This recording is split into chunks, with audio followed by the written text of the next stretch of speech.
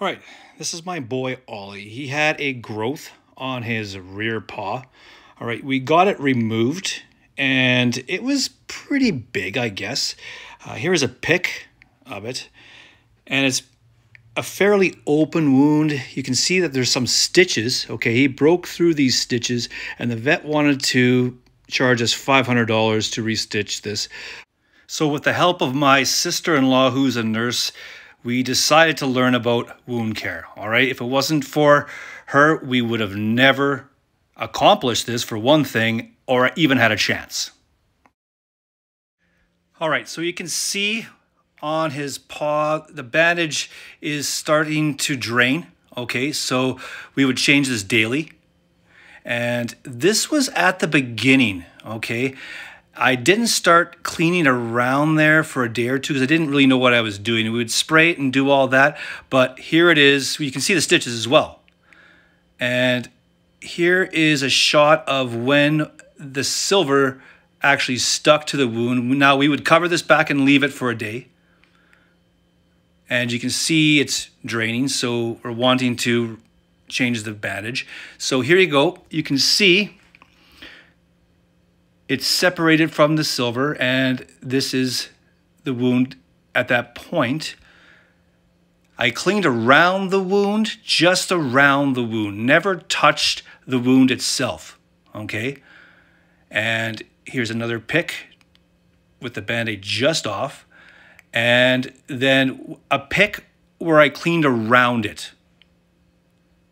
And I'm not sure if this is the same day, but you can see it kind of rising to the surface. So there's not a massive divot anymore, opposed to this, okay? And another bandage change possibly, and there's no drainage. And you'll be able to see it's slowly getting better. Now I would clean around the wound, around the fur daily. Never would I wipe the wound itself, just around. Now, this was a great pick because this was very encouraging. You can see it's like almost to the surface where it's going to start to heal now from the outside in. You can sort of see this right now. This was at the stage where it was actually level. All right, so probably 3 weeks in. And this would have been probably last week. And I was very happy with this as well. Now, if we go to the next picture, you can start to see it starting to heal itself and get smaller in diameter. And this one is doing remarkably well. I think we waited 2 days for that one. We were busy, and you can see how it's starting to even form a scab at this point. And here you go. This was with a bandage on, okay? Loosely wrapped, nothing crazy. I'll take you through the process of the bandages, okay, and show you the product that we used as well. All right, I'm going to quickly take you through the products that seem to work for us during this process. All right, so we would start off with a pad. All right, this is a 8x15 pad, okay, and we would get this all set up ahead of time, okay? Because there's no fumbling around when you're dealing with a dog that would see this coming a mile away on a daily basis. Okay, so we would get it prepped up like this. My wife would usually do this because I'm fumbling right now. And then we would put this silver on. All right, this product right here, and this would go 2 layers. And don't ask me why 2, because I think it's because of the drainage, all right, or the potential drainage. Now here's the product, okay? Now I'm going to be bastardizing this, and I don't even know really what it does altogether, but it's like an antibacterial sponge, and it absorbs any drainage from the wound, and then it kind of melts, right? So it doesn't stick to the wound. You ever had a bandage that would stick to the wound, and then whatever growth that you had going on would just be torn off because it would be adhered to the wound? Well, whereas this is less likely to happen, okay? And then on top of that, you also have another type of silver, okay?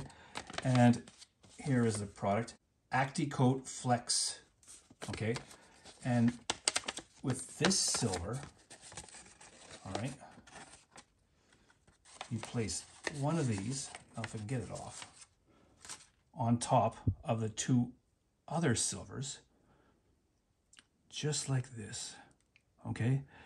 And I press it onto the tape on the side so it doesn't fall off in transit trying to wrangle your dog down, okay? So now this is ready to go. This would be what we would put on the wound daily. And if it's stuck to the wound, okay, say if you take off the bandage and for some reason this adhered to the wound, we would leave it because you don't want to tear anything off, right? Now it's supposed to not tear any wound off, but you have to use common sense, right? Because maybe some of this part was on the wound or that part or whatever the case may be, because you could leave this on the wound for 3 to 7 days, but we didn't do that because whenever we seen drainage, right, we would change the bandage. But sometimes, maybe once or maybe twice max, this was actually stuck to the wound. If it's stuck, leave it, it'll dissolve, and the next day it'll probably just release itself naturally, okay? All right, so after we removed the bandage, all right, we would use this gauze to clean around the wound, not the wound itself, but around the wound, right? Because we don't want to wipe anything off because the silver basically kills all bacteria on site, all right? And we had more than enough of that. So the wound was always clean and sterilized, but now we were wanting to clean around the wound. So we would spray this antiseptic, okay, onto a gauze pad and clean around the wound because there would be kind of maybe gunk buildup and whatever dirt and debris there might have been from being wrapped overnight, okay? So we would clean it with this gauze, all right? We would put the bandage on the wound, okay? And we would spray, before we put the bandage on the wound, we would spray the wound 5 times with this, okay? Now, you're supposed to let it dry, but with a dog, that's next to impossible, all right? So spray it 5 times. So clean it first with the gauze, all right? That's been soaked with this. Then spray the wound 5 times, okay? Then place this bandage over top of it, okay? Now, we wouldn't let it dry, and it wouldn't really stick to the fur, all right, or the paw perfectly, all right, because obviously it's wet. And the bandage wouldn't really hold in place, but we also needed to wrap it to kind of keep everything together, so we used this product. But we found this was the best product because it would allow breathing, right? So wrap it around, and then you'd have to tape it, okay, where it would end with this. We also tried a self-adhesive bandage, but I found this ended up kind of applying a little bit too much pressure, right? I would wrap it a little too tightly at times, and we found this gave him a secondary injury or a wound, okay?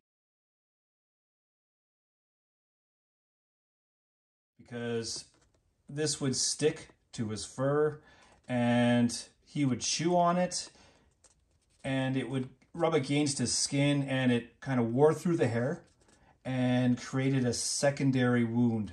So we moved to this, which was a little milder, all right? And then we applied a sock, all right, to cover it all, because he is a chewer. He needed a barrier to keep him away from the wrapping, because he would just chew right through this, because we had a cone on him and we had a good collar on it, but he figured out within maybe 5 days how to work around the cone, all right? So cones aren't foolproof, all right? We have an Australian Shepherd, and he is a smart bugger, and he would always tear through these things, okay? So we put a sock over top of it once it's all bandaged up, and then we take this tape again, all right? So we would tape right about here and onto the fur, because this wouldn't stick to the fur really, but it would hold the sock in place, but not stick to the fur to cause him pain when we would remove this every day, all right?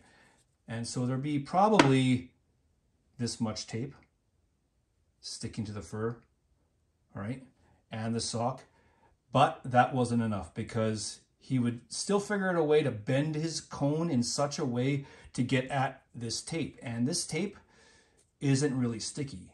Then we would actually use this duct tape to protect this tape, okay? Not to get on his fur, because that wouldn't be good at all, okay? Just to cover this. And it's quite the process. This went on for pretty much a month, all right? Now for us, this was a two-person job, all right? My wife held his cone from his collar, okay? And placed a lick mat of peanut butter in front of him to keep him interested, all right? While I would remove the old bandage, clean the wound, reapply the bandage. So, you know, it took a few minutes, okay? Now, I could have done this myself, but this was way easier. Now, all these products can be found online and Amazon. Now, they're quite expensive, but it is what it is. I couldn't have imagined going through this without these products. And every day we would send a picture to my sister-in-law, and she would tell us what to do and the progress we were making, all right? So here you go. Here's a video to let you know it is possible. All right, take care.